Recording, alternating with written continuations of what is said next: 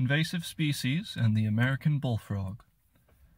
You'll often hear about invasive species when learning about the world around us, but what exactly is an invasive species and how do they affect our environment?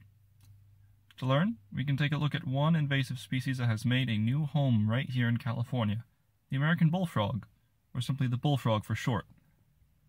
You might not be able to notice it at first glance, but these frogs have a big appetite, which has created an even bigger problem for native amphibian species. But what is an invasive species anyway? To be considered invasive, a species has to be moved from their normal home to somewhere new, and this is almost always due to human activity. Once introduced, the presence of an invasive species will cause harm to its native environment around it. This can easily be seen in the bullfrog.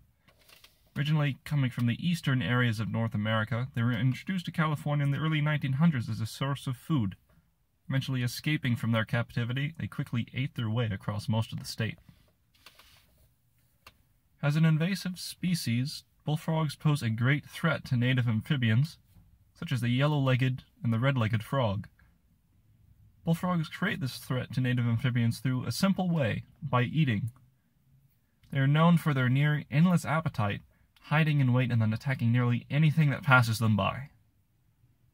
Bullfrogs have a habit of eating anything they can fit in their mouths, ranging from food such as insects and worms to small birds, mammals, and even other amphibians.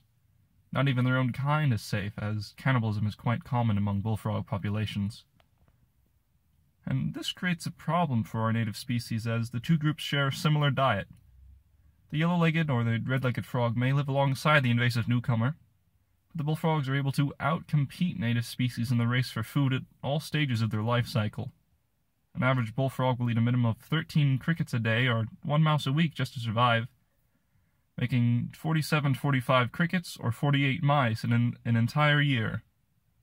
This is just a single bullfrog. With a larger population, their environment turns into one huge bullfrog buffet, the native species starving with nothing left to eat.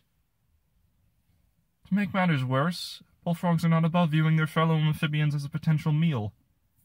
Native species not only have to deal with the greatly reduced food supplies, but possible predation by a bigger frog. And when looking towards the future of our native amphibians in California, we should look for solutions to end this bullfrog invasion if we don't want our native species to croak.